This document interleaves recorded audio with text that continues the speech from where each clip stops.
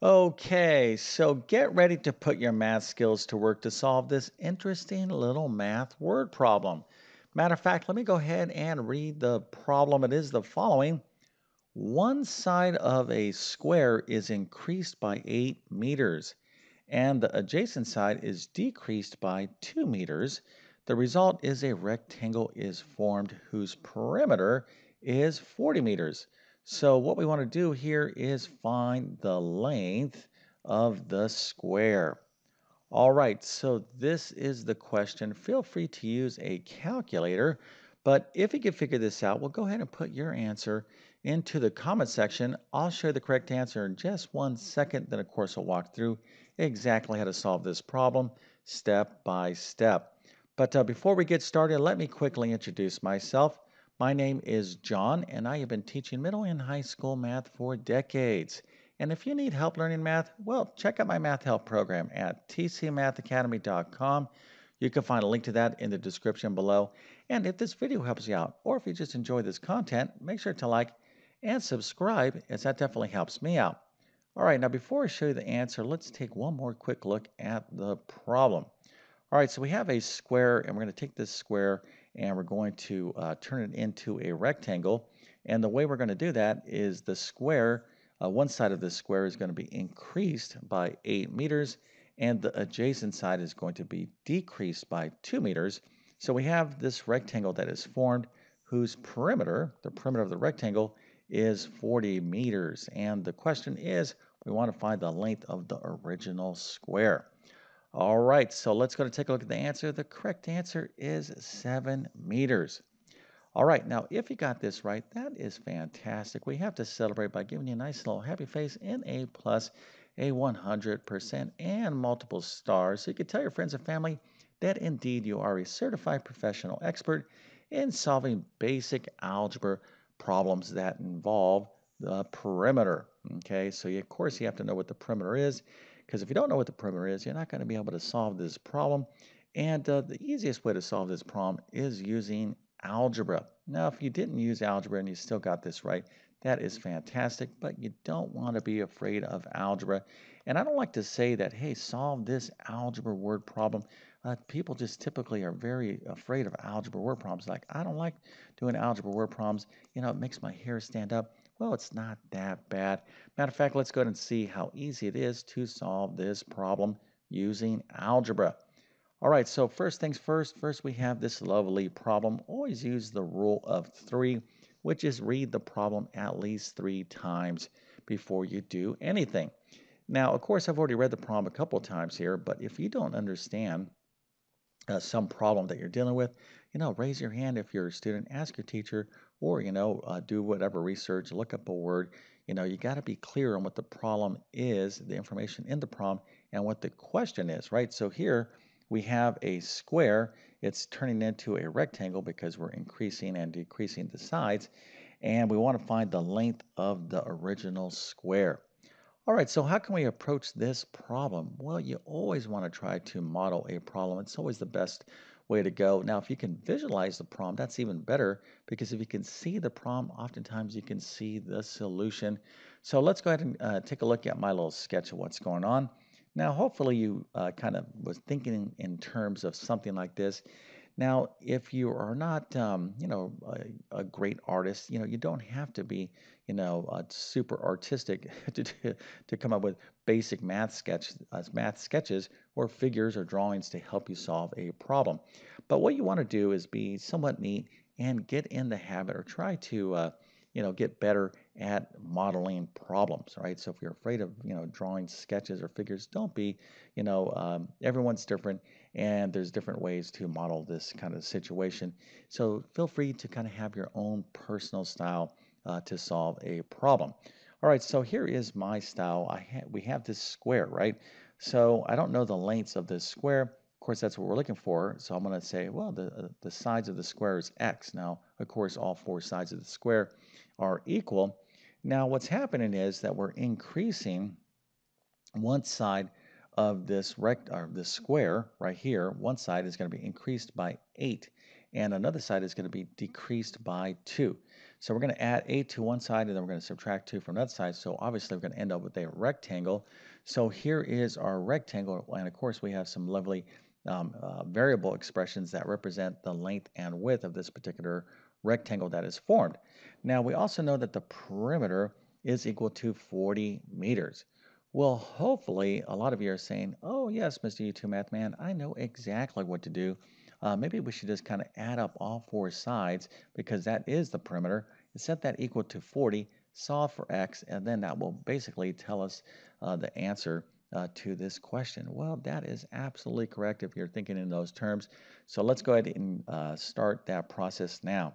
All right, so the perimeter is the sum total around any figure, right? Could be a triangle. If you add up this side, and this side, the distance around a figure is a perimeter. So any figure, it could be a rectangle, it could be a square. Now, here is a pop quiz question for you. What is the perimeter of a circle? Now, some of you might be saying, perimeter of a circle? I never even heard of that, Mr. YouTube Math Man. Well, you never heard of the perimeter of a circle because that's actually called the circumference. It's the distance around. So we use a different word when we're talking about circles or other figures, but basically polygon type of figures, or irregular shapes, things like this, you can easily find the perimeter by simply adding up the lengths of all the sides of that figure. So in this case, what we have is a rectangle, right? So that's a very important word here because a rectangle, there, by definition, you need to say, oh yeah, I know what a rectangle is. It's something that looks like that. Well, what does a rectangle, what are the properties of the rectangle that we need to understand? Well, opposite sides are congruent. So in other words, this length is the same as this length. So in other words, over here, this is x plus 8. And then these sides over here are the same. So over here, this is x minus 2 as well. So we have 2x minus 2's and 2x plus 8's. If we add all these up, we get the perimeter. So we can kind of write the perimeter this way. So the perimeter is equal to 2 times x plus 8 plus 2 times x minus 2. Now, of course, we're told that the perimeter is equal to 40 meters. So what we want to do is set this expression right here equal to 40. So what we're looking at is this right here. Okay, so 2 times x plus 8 plus 2 times x minus 2 is equal to 40. So now the question is, can you solve this equation? Okay, so hopefully you can, and if you can't, well, I'm going to show you those steps right now. But first, I'm going to show you this, which of course is an invitation to subscribe to my YouTube channel. I definitely need your help because my goal is to help as many people as I can.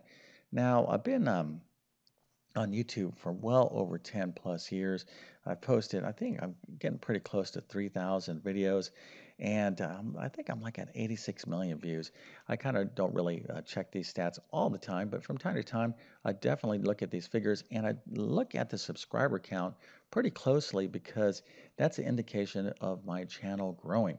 And that to me means that I'm reaching more people, I'm helping more people. See, as a math teacher, I'm trying to have the biggest possible classroom as possible. Now, in a physical classroom, it's actually very tough to handle a lot of students because you can't really give them, that kind of individual attention, answer their questions. And, of course, I can't talk to 86 million people, but what I try to do is break down math concepts in a very simplistic way and give a lot of encouragement. The big part of my channel and what I do is, really give people hope to not give up on learning math. Okay, that's a huge part of learning math is basically changing your mindset. Okay, so for those of you out there that are struggling in math, like I'm bad at math, the first thing you need to do, the number one thing you need to do is change your mindset. That you know what, I think I can actually learn this stuff. You absolutely can. So you got to stop, have this kind of negative self-talk about your ability to learn math. You can learn this stuff, but it takes work, takes effort, and it takes great instruction. Now, if you need help in anything mathematics, from basic math to more advanced math, check out my full main math courses. I'll leave the links to those courses in the description. But let's go ahead and finish up this problem, which effectively is solving this lovely linear equation. All right, so 2 times x plus 8 plus 2 times x minus 2 is equal to 40. So what is the first thing that we need to do? Well, anytime you have parentheses like this, you need to apply the distributive property. All right, now if you're a bit confused on what's going on here, this is stuff that I would teach like in my pre-algebra or algebra 1 course, but let's go ahead and apply the distributive property right now. Okay, so we're going to take this 2 multiplied by x, that gives us 2x right here.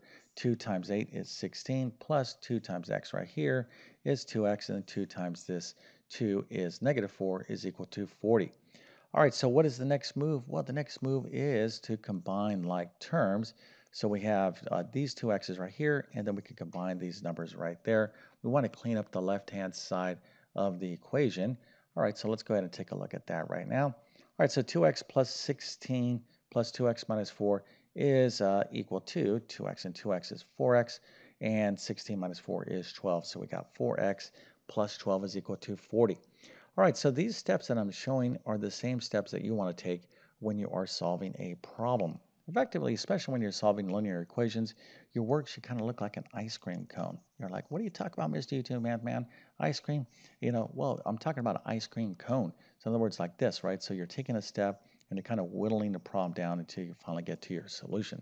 But if your work is going from like, oh, here's the problem, here's the solution, your teacher's going to be, I don't know, I can't really tell what steps you actually take. They're more interested in all this stuff right here, okay? They want to see your work in progress. So make sure you're neat. You write out each step. That's a big part of math. All right, so 4x plus 12 is equal to 40. What do we need to do? We have to subtract 12 from both sides of the equation, and we're going to get 4x is equal to 28. And lastly, to solve for x, all we have to do is divide both sides of the equation by 4. So we get x is equal to 7.